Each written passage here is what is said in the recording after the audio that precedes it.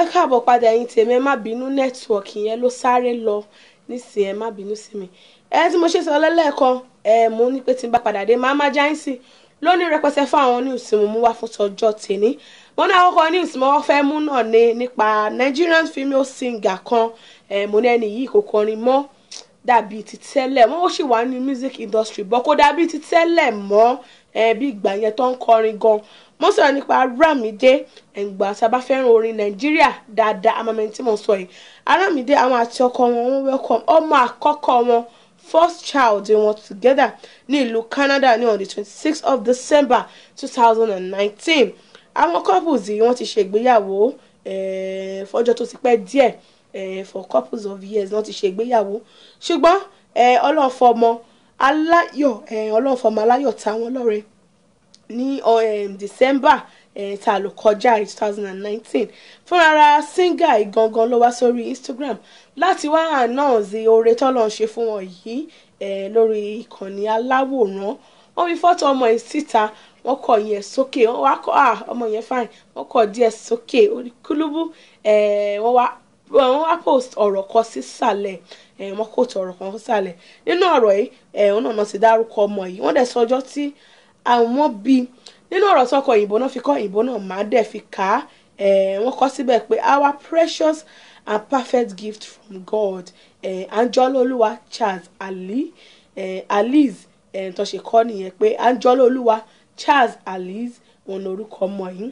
on the 26/12/19 tó ṣe kọ́ síbẹ̀ náà nìyẹn wọ́n ní the biggest blessing of the decade for us thank you God for everything happy new year nígbà yẹn lọ́hùn lóṣù tá a lò kọjá ẹ̀ tó ṣe kọ́ síbẹ̀ nìyẹn àná láti lè ṣe àwọn ìbẹ̀wò kí congratulations to Nigerian singer àǹtí Ladydee kú oríire ayọ̀ ọmọ tuntun yìí ọlọ́run á wọ ọlọ́run á dá sí fún yín lágbára ọlọ́run á tó wá á jù wá lọ lágbára ọlọ́run ẹ̀yin ṣe méjì mẹ́nu kúrò ń bẹ̀jẹ̀ kí n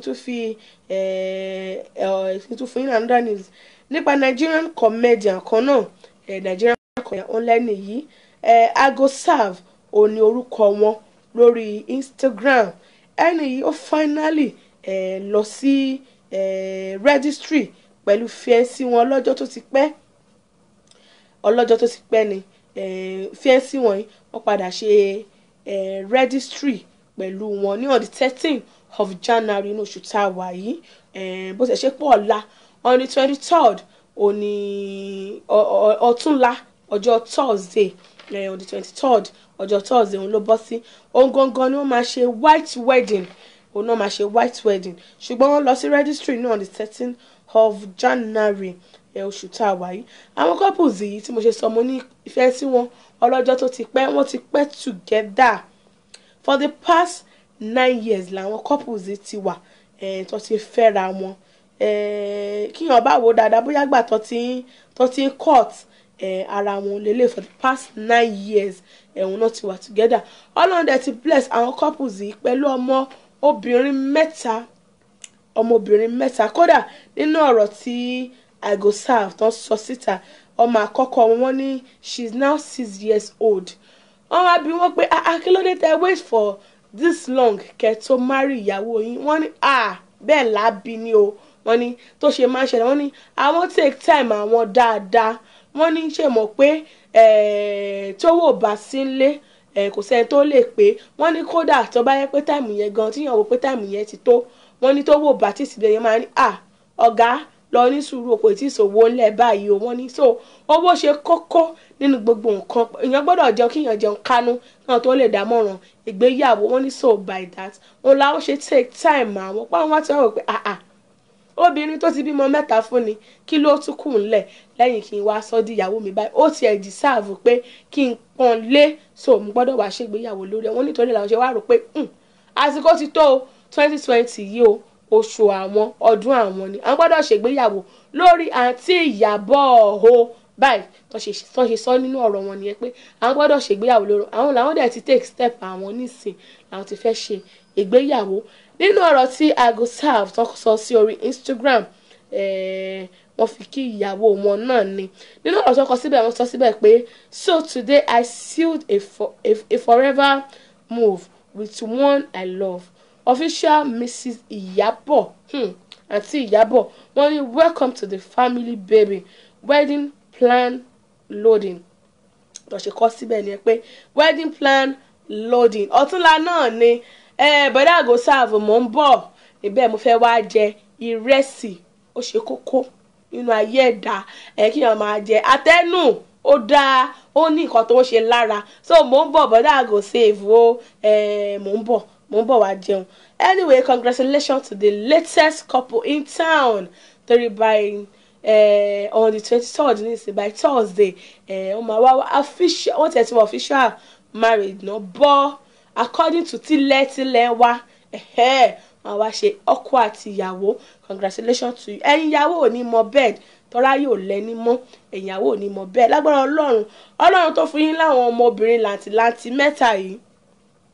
Ọlọ́run á tún fún yín sí. Lágbára Ọlọ́run tẹ́ bá ṣe fẹ́ sí bí wọ́n bá ṣe fẹ́ sí yín máa ń bí mẹ́wàá. Wọ́n ní tí ò bá bímọ tán lára wọn lára máa ń ròyàn. So Aunty Iyabo, go ahead. Mo wà lẹ́yìn yín bí kẹ́ ṣáà má worry. Má bá yín gbé bẹ́ẹ̀ bí bẹ́ta gan. Má bá yín gbé inú ẹ̀. So any problem ní ṣòro rárá ẹni ṣónlẹ̀. So more children by the grace of God. More blessing and congratulations to you. But that go serve. Ẹni ṣe bẹ́ẹ̀ jẹ́ mẹ́nu kúrò ń bẹ́ẹ̀ jẹ́ kí n tún fún yín ní another news. Nípa Nigerian dance hall singer kan Burna Boy ìròyìn tẹ̀ wá lọ́wọ́ pé Burna Boy ra ilé tuntun, ilé oníyàrá 8 sí agbègbè Lekki ní ìlú Èkó. Ẹ̀yin tèmi, Burna Boy fi fídíò kan síta. Although àwọn kan náà ṣe fídíò yẹn wọ́n rìn lọ ní èèyàn kan ṣe fídíò yẹn fún wọn látẹ̀yìn. Ó dẹ̀ fi hàn pé wọ́n rìn káàkiri inú ilé wọn ní agbègbè Lekki ní ìlú Èkó. Ọ̀nà ra lè sí yàrá 8 ló wà nínú ilé tí mo ṣe sọ. Ó dẹ̀ tún ní swimming pool. Ó ní swimming pool tí yàn ti lè wẹ̀ tí wọ́n bá fẹ́ dẹja kí yàn wẹ̀ kí yàn tẹ́rẹ̀ lọ́rùn. Ilé ní swimming pool. Nínú fídíò tí Burna Boy tó ń fi síta yìí, ẹni tó post ẹ̀, ẹni yẹn ó kọ síbẹ̀ pé the one and only, ó wá fi mújì kọ síbẹ̀. Wọ́n pọ̀ wọ́n tó tẹ̀léra wọn. But tèmi bá ní kí n wò dáadáa, ẹran ni àwọn kìíní yẹn. So the one and only goat. Burna Boy mi kọ́ ni mo sọ bẹ́ẹ̀ o. Ẹni tó lo fídíò òun ló kọ sí o. Ẹni wá kọ sábẹ́ pé congrats bro. Tẹ́ni ẹ̀ ṣe kọ síbẹ̀ ni. Àwọn náà láti lè ṣe àwọn mìíràn wọn kí Burna Boy, congratulations to you lórí ilé tuntun tí ẹ ṣẹ̀ṣẹ̀ rà yìí. Lágbára Ọlọ́run ẹ̀mí yín tó rà òun náà lágbé. Wọn ò ní gbòkú yín lọ síbẹ̀. Ní gbòkú àwọn loved ones yín gan lọ síbẹ̀. Lágbára Ọlọ́run ẹ tún máa lè rẹ́lẹ̀ tó jù bẹ́ẹ̀ yẹn lọ. Mo máa ń sọ lórí ètò táwọn èèyàn bá ra lé. Mo ní èèyàn ra lé tó ní 20 rooms, tó ní 50 rooms. Kò mátà. Money speaking ni. Owó ló ṣe kókó. Wọ́n bá ṣe náwó sí láṣẹ gbádùn èyìnbó sí tó ṣe máa ń sọ nìyẹn. Tí wọ́n bá ṣe náwó sí láṣẹ gbádùn ààrẹ. So ẹ má worry. Eléyìí tẹ́ rà yẹn Ọlọ́run ò ní ṣe ní àṣemọ̀ọ́rẹ́ fún yín. Lágbára Ọlọ́run ẹ má tún relé tó tún jù yẹn lọ. Lágbára Ọlọ́run. Ẹni tí méje mú ẹnu kúrò ń bẹ jẹ́ kí n tún fún yín ní another hot gist.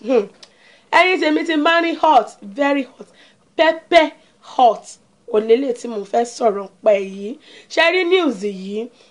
Kò ṣe news tí inú mi dùn sí tarantara. Tá bá ní káàwó lọ káàwó, inú mi ò dùn sí ìròyìn. Ṣùgbọ́n mo ní láti jẹ́ kẹ́yin tèmi kẹ́ ẹ mọ̀ tó ṣe ń lọ. Àwọn tí ò bá ti rí gbọ́ kán lè máa dààmú lórí ọwọ́ yẹn. Kò yé yín bẹ́yẹn torí ìròyìn ní last time tí mo sọ̀rọ̀ nípa àwọn couples, èmi gan sọ̀rọ̀ lórí station ni mo sọ pé ìjọ yẹn báyìí wọ́n máa dá mi mọ̀ wọ́n ní town ní tí mo ṣe sọ nìyẹn. Ṣùgbọ́n Ọlọ́run ò ní jẹ́ ká réṣù. Òun náà la máa gbàdúrà báyìí. Ìròyìn kan lọ lórí Instagram àti lórí Twitter láàrin àwọn ọ̀sẹ̀ tá a lò kọjá yìí. Ọ̀sẹ̀ tá a lò kọjá yìí gangan ni ìròyìn trend gan débi wípé kálukú ní ṣó o ti gbọ́ ni kálukú bẹ̀rẹ̀ sí ní sọ kiri bẹ́ẹ̀ yẹn ni. Ṣé ríròyìn ó wà nípa drama tó ṣẹlẹ̀ láàrin Davido àti Pepperuze. Àwa tá a bá máa follow àwọn gang Davido dáadáa, tá a bá máa follow wọn dáadáa, àwọn DMW 30 billion gang, a máa mẹni tí Pepperuze jẹ́.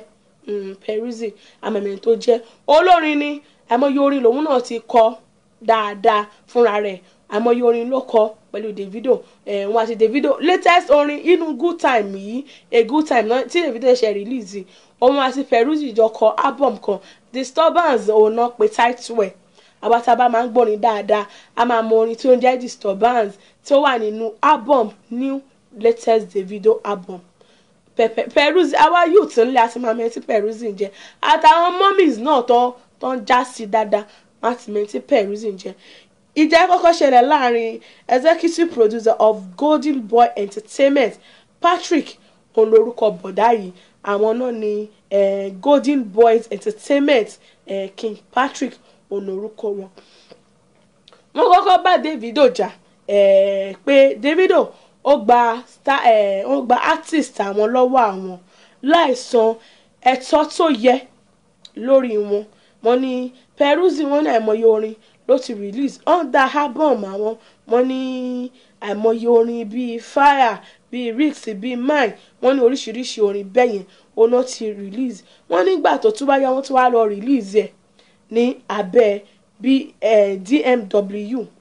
nígbà tó rọrùn ìṣẹ̀lẹ̀ Peruzzi jáde ó wá ó ní òun ní proof pé Davido King Patrick wà ń bẹ̀ nígbà tí Davido sign òun pé kí ló dé tí ìyẹn ṣe bẹ́ẹ̀ yẹn. gbogbo àwa lọ àwa bọ̀ yìí wọ́n ṣáfà lórí Twitter láàrin ọ̀sẹ̀ ta kódà mo fẹ́ lé ní January gan hot ju December ta lò tán yẹn lọ lórí Twitter àti lórí Instagram oríṣiríṣi ọ̀rọ̀ ló bẹ̀rẹ̀ sí ní ṣẹlẹ̀. ìgbà tí bọ́dà King Patrick bá máa ba gbogbo ọ̀rọ̀ jẹ́ ní tó fi fojú ẹ̀ tán tèmi fi wá bọ́dà Patrick ẹ bẹ̀rù Ọlọ́run o ọ̀rọ̀ yìí le o wọ́n wá sọ bí ẹ pé ṣe bí Davido ó máa sọ wípé Peruzzi o cousin Chioma ni àti Chioma àti assurance gbogbo ala máa ń kọ assurance àti assurance pé Peruzzi o kò kì í ṣe cousin àti Chioma ṣe sọ nìyẹn.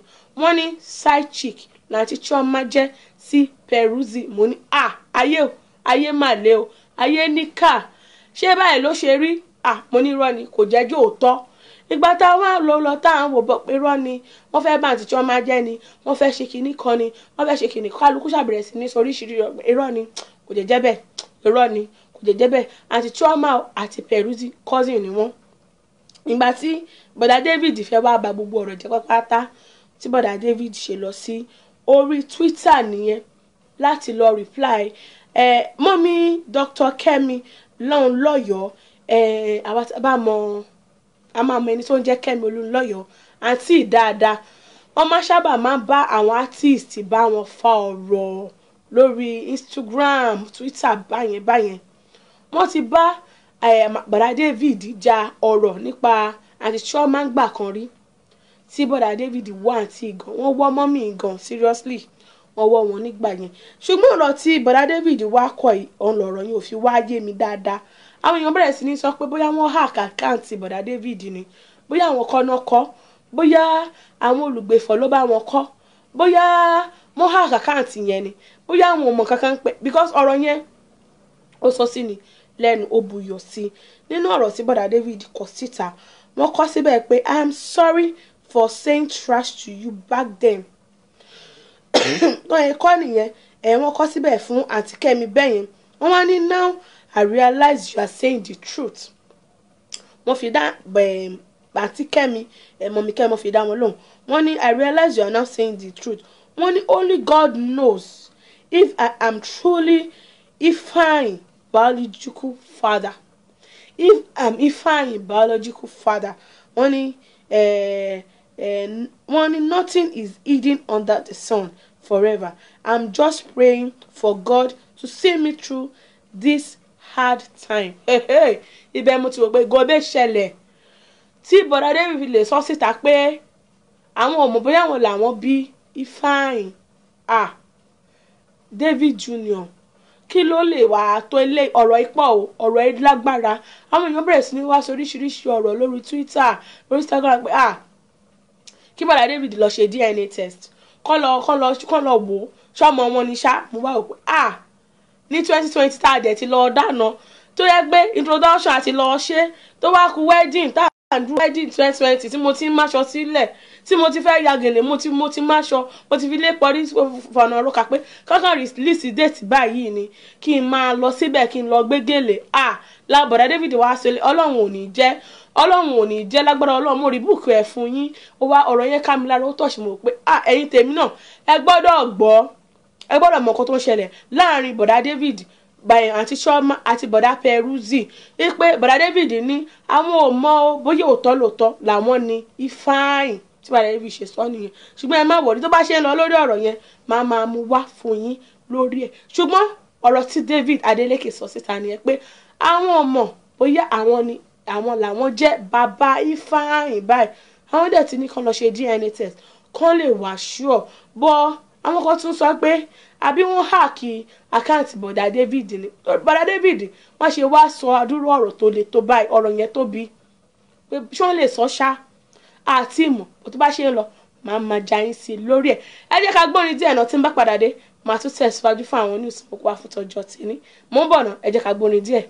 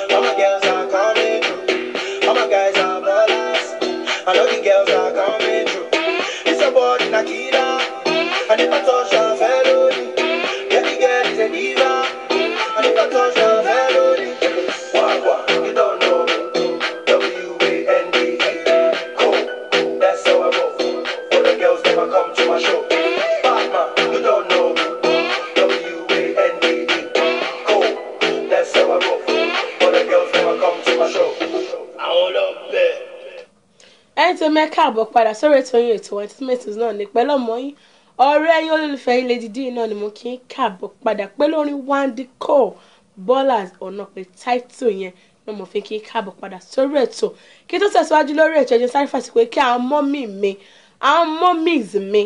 mọ́mì mi dáadáa mo ti rọ́bọ̀ wọn mọ́mì mi Abímbọ́lá JP Akode mo kí ń lẹ́ẹ̀kan wọn ní Ladydee ẹ kú iṣẹ́ o ẹ ṣé gan mà ẹ ṣé gan ẹ kú fẹ́ mi ò mọ̀ bóyá wọ́n rí mẹ́sẹ̀gì mi lẹ́ẹ̀kan gbà tí mo kí wọn lẹ́ẹ̀kan yẹn ẹ ṣé gan mà báwo ni gbogbo lè ń kọ́ mà káàbọ̀ sórí ètò ẹ kú ìfẹ́ mà ṣé gan ẹ kú ìfẹ́ bákan náà dẹ̀ tí mo sì rọ mọ́mì mi dáadáa mọ́mì mi ọmọlọ́lá lọ́lá wọ́n ní good afternoon Ladydee good afternoon to you too ma mọ́mì ẹ káàsán báwo ni ọwọ́ ọṣẹ́ lọ́dọ̀ yín ṣọwọ́ ṣẹ́ ń yá ẹ káàbọ̀ sórí ètò mà àwọn mọ́mì mi dáadáa náà ní àwọn mọ́mì yìí tí má ti rí wọn ní kọ̀ọ̀kan bá inú mi máa ń dùn bẹ́ẹ̀ náà dẹ̀ ni mo dẹ̀ rí mọ́mì mi Abẹ́kẹ́ Kọ́ìndé my lovely mommy my sweet mommy wọ́n ní ọ̀gá Ladydee mọ́mì ọlọ́run lọ̀gá gbogbo wa mà mọ́mì máa ń pọ́n mi lé every time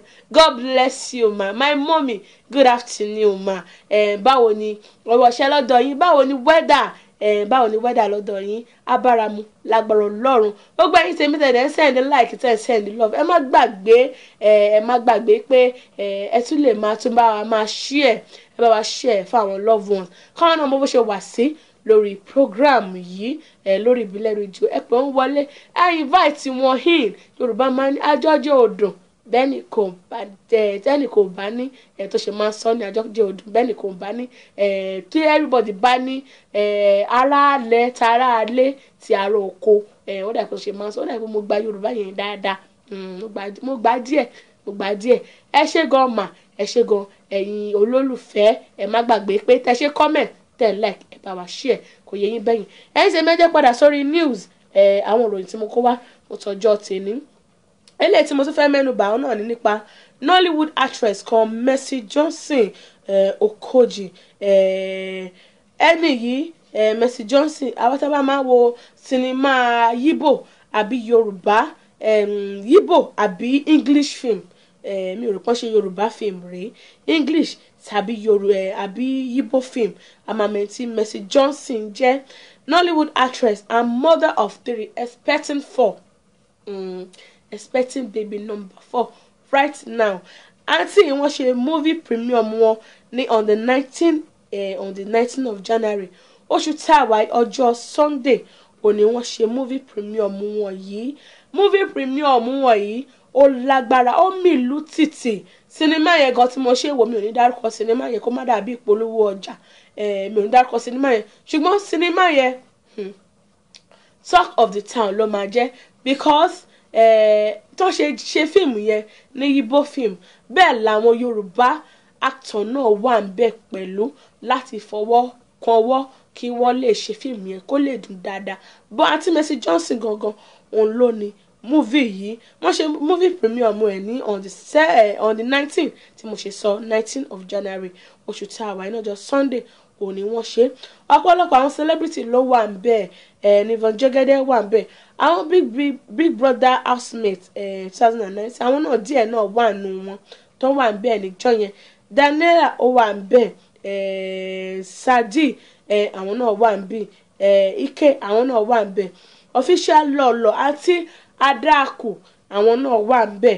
AY the comedian àti ìyàwó wọn àwọn náà gbẹ̀yìn Denrele Edu àwọn náà wà ń bẹ̀ pẹ̀lú Sisi àwọn náà wà ń bẹ̀ àti ọ̀pọ̀lọpọ̀ àwọn celebrity nǹkan tó tiẹ̀ wá yà mí lẹ́nu ń jọ yẹn nípa aṣọ tí àǹtí Denny wọ̀ ex Big Brother Naija housemate 2019 aṣọ tí àǹtí yẹn wọ̀ ó lágbára jù kò ṣeé máa sọ mo ráṣọ yẹn gan mo lẹ́nu lẹ̀pọ̀ lọ́hùn o kí ló dé but any which way she loves what she wear wọ́n love nǹkan tó ń wear ni and she looks good wọ́n ní freedom of wearing whatever you want ó ti wà ní Nàìjíríà náà ni so kíyàn wọ nǹkan tí yàn bọ́ ká rántí pé Nàìjíríà ní culture àdàbí ìlú òyìnbó àwa ní culture níbí báyìí àwọn òyìnbó wọ́n lè decide láti jáde anyhow tó ń bá ṣe wù wọ́n because àwọn ò ní culture tó ń follow but Nigeria a ní culture ká máa rántí yẹn ká fi sí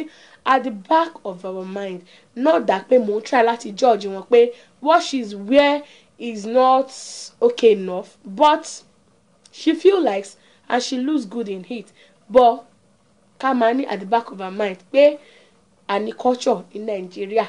Any which way, congratulations to Auntie Mercy Johnson. Congratulations to you, ma, on your movie premium. ẹ máa lè ṣe lè tójú bẹ́ẹ̀ yẹn lọ lágbára Ọlọ́run àmì ẹ̀yin ṣe mẹ́jẹ mẹ́nu kúrò ń bẹ́jẹ́ kí n tó fún yín ní another news nípa movie maker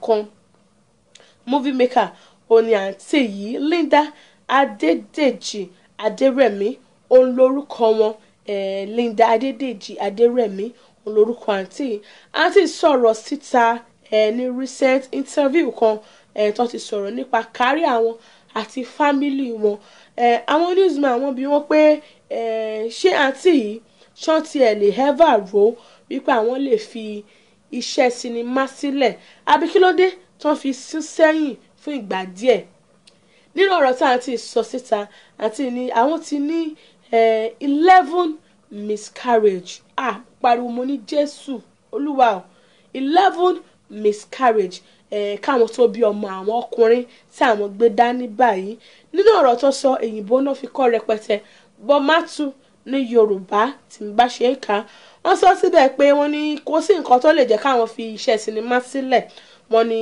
no matter what wọ́n ní àwọn ti ṣe láìmọye ìgbà nígbà tó kọjá wọ́n ní ṣùgbọ́n àwọn busy nígbà yẹn wọ́n ní kò sáàyè wọ́n nítorí ẹ̀ ni wọ́n ní ṣùgbọ́n wọ́n ní àwọn ò lè ṣe mọ́ wọ́n ní àwọn ò lè fi iṣẹ́ sinimá sílẹ̀ fún ìdí kankan wọ́n ní nǹkan tó jẹ́ káwọn sún sẹ́yìn fúngbà díẹ̀ bíi ọdún méjì wọ́n nítorí ọmọ àwọn ni ọmọ táwọn gbé dání wọ́n nítorí àwọn cherish ọmọ yìí púpọ̀ wọ́n ní àmọye èèyàn ló bẹ̀rẹ̀ sí ní bí àwọn pé kí ló dé tí àwọn ò sí lórí screen for a very long time wọ́n ní ìdí ẹ̀ nípa àwọn nídìí ààyè díẹ̀ nítorí pé àwọn ṣẹ̀ṣẹ̀ bí ọmọ àwọn ní 2018 ni wọ́n ní àwọn ti marry fún ọdún méje wọ́n ní ọdún méje làwọn ti marry wọ́n ní àwọn went through hell nínú marriage àwọn nítorí pé ìdí tí ò sí ọmọ níbẹ̀ wọ́n ní èèyàn lè mọ tó ṣe lè máa rí fún odidi ọdún méje táwọn marry tí ò dẹ̀ sí ọmọ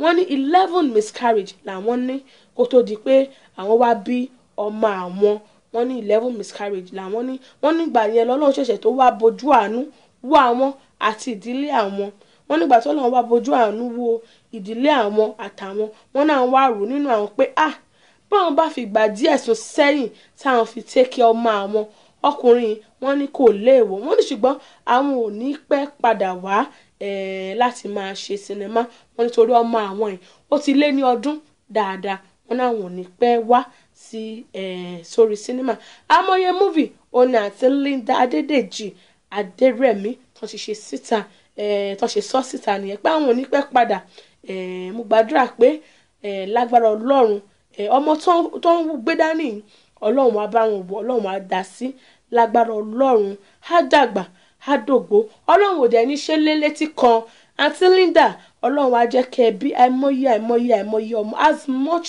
as you want lágbára Ọlọ́run mo bá wá sáà dẹ̀ ń wojú Ọlọ́run fún ọmọ Ọlọ́run á ṣe oore yìí fún wa Ọlọ́run á ṣe fún wa àtàwọn tó bá tiwọ́dì sẹ̀ sínú náà Ọlọ́run á tú wọn sílẹ̀ láyọ̀ àti àlàáfíà lágbára Ọlọ́run ẹ̀yin tẹ́ mẹ́nu kúrò ń bẹ́jẹ́ kí n tún fún yín náà lónìí news nípa Yorùbá movie maker kan Alhaji Almoruf Afọláyan àwọn ni wọ́n jẹ́ the chief executive officer of Almoruf Standard Investment àwọn náà ni iléeṣẹ́ yìí tó ti máa gbé sinimá jáde wọ́n ní dádì according to the news tá a ṣàjọ pé dádì ti kúrò ní ìlú Èkó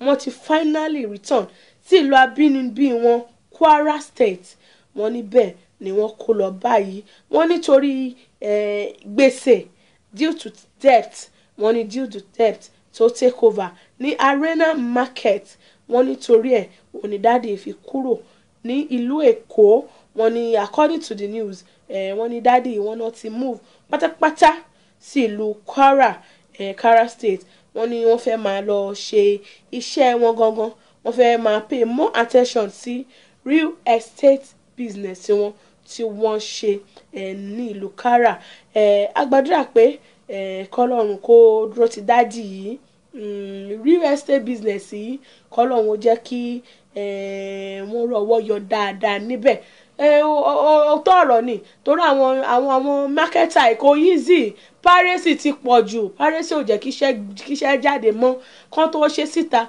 wọ́n ti ṣe 4-in-1 6-in-1 8-in-1 báwo làwọn oní marketer ṣe fẹ́ tà nǹkan tó ń ṣẹlẹ̀ nìyẹn òun náà fi ní debt ó sì jẹ́ kí bàbá oníbàbá kúrò nílùú Èkó tó gbà lọ abínibí wọn lọ omi tí ẹ bá wà Ọlọ́run á jẹ́ kó jẹ́ ẹlẹ́rìí fún yín sà ajẹ́lẹ̀ tó máa gbè yín lágbára Ọlọ́run ṣe méjì mẹ́rin kúrò lórí ìyẹn jẹ́ kí tó fún yín another news nípa Nigerian Nollywood actress and filmmaker àǹtí Fúnkẹ́ Akíndélé tí bàbá wọn kú ní kòpẹ́kòpẹ́ yìí on the 7th manikin sọ that on the 7th of January òní bàbá yìí kú bàbá wọn jáde ní ayé Reverend Godwin Olúsọjí Akíndélé olórúkọ bàbá yìí bàbá àǹtí Fúnkẹ́ ònìyẹn bàbá jáde láyé ní ẹni 73 years of age nípa àìsàn ráńpẹ́ tí ó ṣe bàbá wọ́n dẹ̀ tẹ́ wọn ní ìtẹ́ ẹ̀kẹyìn ní agbègbè Ìkòròdú ní on the 17th of January òní wọ́n tẹ́ bàbá ní ìtẹ́ ẹ̀kẹyìn ṣùgbọ́n ní ọjọ́ Friday tó ń ṣe ètò ìsìnkú fún bàbá yìí tó ń ṣe ayẹyẹ ẹ̀kẹyìn fún bàbá Reverend Samson Ọ̀ṣúndínà wọ́n express feelings wọn síta wọ́n ní nínú gbogbo ayẹyẹ ẹ̀kẹyìn wọ́n ní kò sí kankan nínú àwọn ọmọ olóògbé tó wà ńbẹ̀ including àǹtí Fúnkẹ́ wọ́n ní wọn ò sí ńbẹ̀ wọ́n ní ọdún wọn náà ṣe dáadáa nígbà tí ara bàbá ò yá àti ìgbà tí bàbá wà láyé wọ́n náà dúró ti bàbá dáadáa wọ́n ní ṣùgbọ́n last respect is very very important last respect is very very important wọ́n ní àwọn ọmọ kọ̀ọ̀kan wọ́n ní ìkọ̀kan wá nínú ọmọ mẹ́rẹ̀ẹ̀rin tí bàbá bí àwọn èèyàn bẹ̀rẹ̀ sí ní sọ̀rọ̀ wọ́n ní àǹtí Fúnkẹ́ wà ní ìlú Dubai nígbà yẹn wọ́n lọ síbẹ̀ pẹ̀lú àwọn ọ̀rẹ́ wọn èmi ò mọ̀ ṣùgbọ́n tó ṣe sọ nìyẹn a gbàdúrà pé kọ́lọ́run kó túbọ̀ tún tẹ́ bàbá sáfẹ́fẹ́ rẹ̀ iwájú tó fi sílẹ̀ iwájú tó ń dojú kọ kó má bàjẹ́ èyí tó fi sílẹ̀ kó má bàjẹ́ lágbára Ọlọ́run ẹ̀yin tèmi ẹ jẹ́ ká gbórin díẹ̀ náà tí má padà dé màá fún yín news nípa àwọn celebrity tó ṣọjọ́ ìbí láàrin ọ̀sẹ̀ tá a lò kọjá lọ sọ́hun ẹ jẹ́ ká gbórin díẹ̀ náà mo padà bọ̀.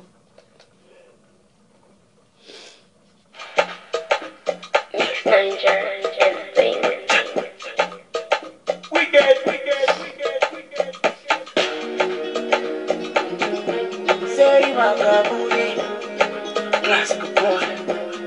Oh lo lo lo lo lo lo.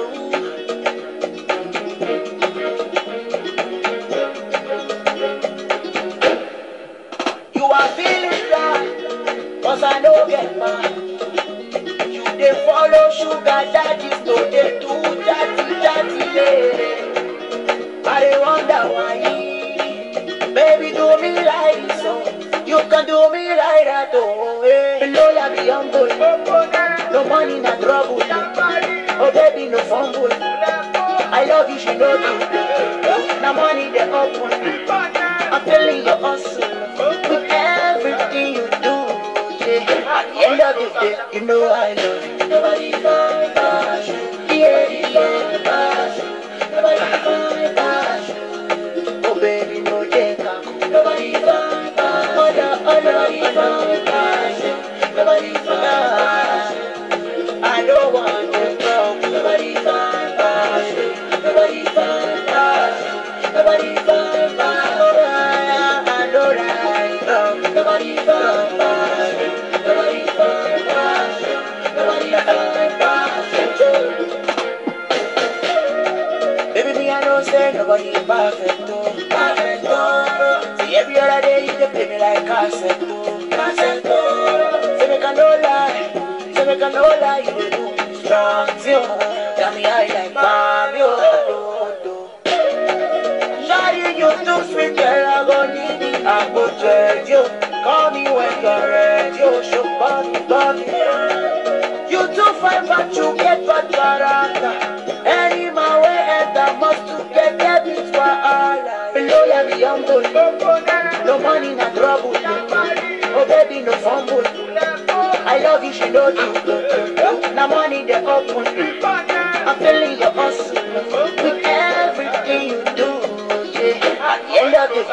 know I love you. Nobody find passion. Yeah, yeah, passion.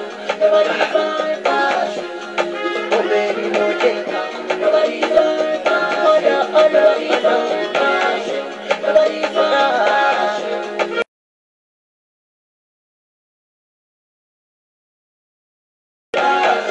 Nobody find passion. I know that. Nobody find passion. Nobody find passion. Nobody find passion. Below ya be humble. No money, no trouble. Oh baby, no fumble. I love you, she know you.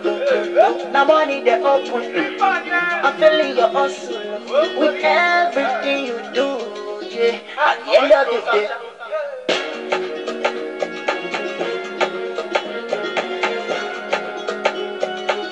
At the end of the day, you know I love you.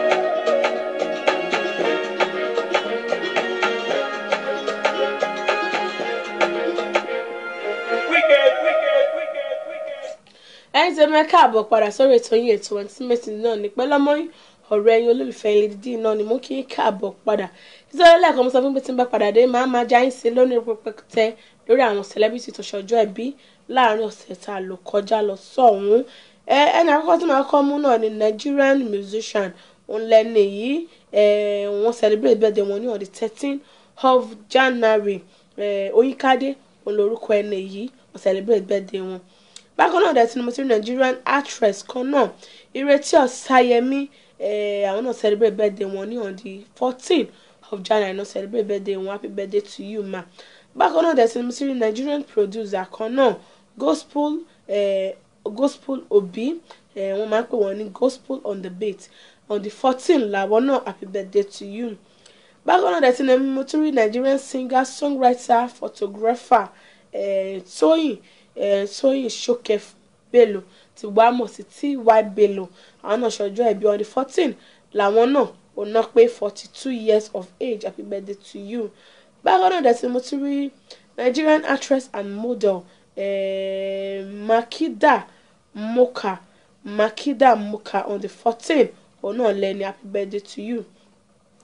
Bákan náà dẹ̀ tí mo ti rí Nigerian musician Nice Abolore Nice ọ̀ṣọ́jọ́ ẹbí 17th of January òní wọn òun náà pé 40 years of age. Bó ṣe ṣe pé Nice wọ́n hold party fún àwọn loved ones wọn àti friends wọ́n hold fún àwọn èèyàn dẹ̀ turn up gan fún wọn. Happy birthday to you. Bákan náà dẹ̀ tí mo ti rí Nigerian musician kan náà Nigerian musician Kelly Ansom àwọn náà ṣọjọ́ ẹbí on the 18th of January òun lọ́jọ́ ẹbí wọn. Happy birthday to you. Bákan náà dẹ̀ tí mo ti rí Nollywood actor Kọ́láwọlé Ajéyẹmí on the 19th of January òun lọ́jọ́ ẹbí wọn. Bó ti ṣe pé ìyàwó wọn ó ṣáwà wọn pẹ̀lú happy birthday wish àti Tóyìn Abraham Tóyìn Adéwọlé Tóyìn Ayémakò wọ́n ṣáwà wọn pẹ̀lú oríṣiríṣi love message lórí Instagram. Happy birthday to you bọ̀dá Kọ́lá. Happy birthday to you. Bákan náà dẹ̀ tí mo ti rí Nigerian entertainer kan Túndé Ednut àwọn náà ṣọjọ́ ẹbí on the 20th of January. Bẹ́ẹ̀ pé ìgbà tí Túndé Ednut tún ṣe birthday wọn different places náà ti ṣe wọ́n ṣe ní ìlú Èkó wọ́n ṣe ní ìlú Ghana wọ́n ṣe ní South Africa káàkiri àgbáláyé òun náà ti celebrate Túndé Ednut. ìyẹn tó ṣe ní ìlú Èkó ẹnìkan ó jẹ mọ́tò ayọ́kẹ́lẹ́ obìnrin lẹ́ni yẹn ó jẹ mọ́tò ayọ́kẹ́lẹ́ níjọ́ yẹn wọ́n fi ṣe lucky winner ó dàbí pé bí wọ́n ta raffle draw ni lẹ́ni yẹn fi win mọ́tò ayọ́kẹ́lẹ́. Happy birthday to you not àwọn náà kì í yẹn ẹ̀kọ́ ọjọ́ ìbí. Bákan náà dẹ̀ tí mo tún rí Nigerian singer songwriter kan náà Timi Dakore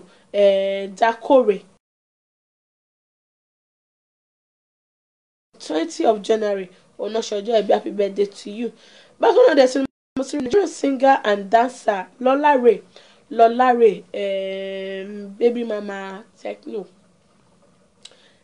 techno nìyẹn àwọn náà ṣọjọ́ ẹbí 20th of January làwọn náà. Happy birthday to you.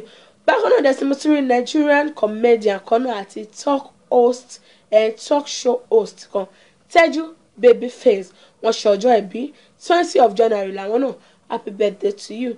Bákan náà dẹ̀ tí ni mo tún rí Nigerian actress film producer and writer Yewande Adekoya Abiodun ọmọ bàbá ẹlẹ́mọ̀ṣọ́ online tí lẹ́mọ̀ṣọ́ láyé gbà yẹn àti ìṣọjọ́ ìbí 20 of January làwọn náà happy birthday to you. Ẹni tí máa fi káàdì gbogbo ẹ̀ ńlẹ̀ pátá lọ́lọ́jọ́ ìbí Nollywood actress Ẹnìtàn Olùgbèmí wọn náà ṣọjọ́ ìbí àná lọ́jọ́ ìbí wọn happy birthday to you. Ìgbọ́dún ọdún kan gbogbo àwọn ọlọ́jọ́ ìbí wa pátápátá.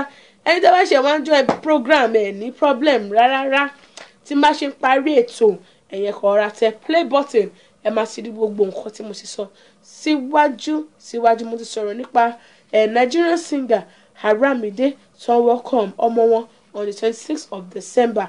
Mo ti sọ̀rọ̀ nípa Nigerian comedian Ago Save tí àwọn àti ìyàwó wọn long time fiancé wọn àti Ìyábọ̀ tó lọ sí registry lọ́n the 13 ọ̀túnla gangan ó ní white wedding ni wọn ó ní traditional wedding wọn traditional wedding.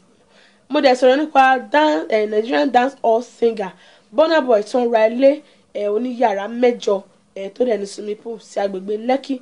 Mo sọ̀rọ̀ nípa drama tó ń go on láàrin Aunty Chioma bọ̀dá Davido àti bọ̀dá Peruzzi tí bọ̀dá David ní bóyá ní àwọn làwọn ní Ifeanyi. Mo ti sọ̀rọ̀ nípa ẹ̀.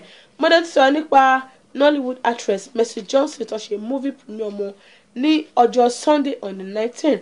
Mo ti sọ̀rọ̀ nípa Linda Adédèjì Adérẹ̀mí tó ní àwọn ní 11 miscarriage káwọn tó bí ọmọkùnrin táwọn bí ní ìsìn. Wọ́n ní kò sí kankan tó lè hold àwọn back láti ní má ṣe sinimá ṣe sọ nìyẹn.